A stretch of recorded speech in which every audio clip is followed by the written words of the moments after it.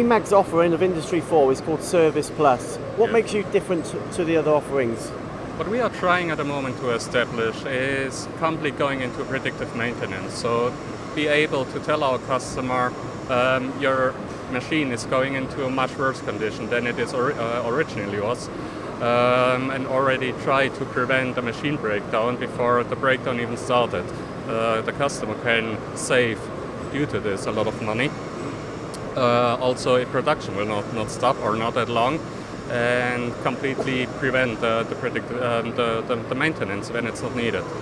And how do you know this? How do you know when the machine is going to break down? We are measuring the vibrations, comparing the vibrations when the machine was delivered to the actual vibrations, and then be able to say, okay, now the vibrations are getting too strong, the axis will break, or the machine completely will get a breakdown.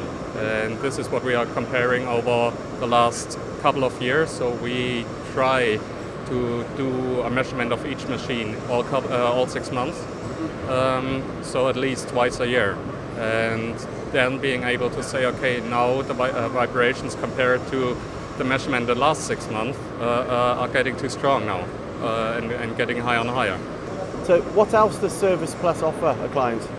The other thing which we are offering and trying to establish at the moment is completely going into remote diagnosis. Being able to help the customer without a technician driving out, which saves also the customer a lot of money. The PLC program can get changed, the NC program can get changed. A lot of customers are still a little bit shy on this point because we need to log into their machines, they need to be connected all the time, but what we are able to do is telling the customer all the time, you're still the owner of your machine. You can break down and block the connection whenever you want. You're still the owner. But it saves the customer actually a lot of money.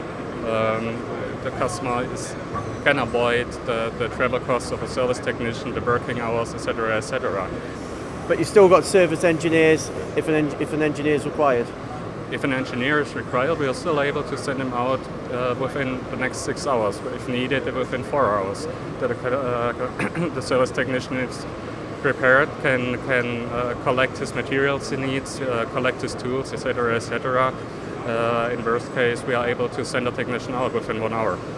So yes, we are still having it, but also it is the combination of smart services and the real technician. This is the combination which gives the customer a little bit of a secureness that we are taking care of his machine and about the customer and the relationship to them.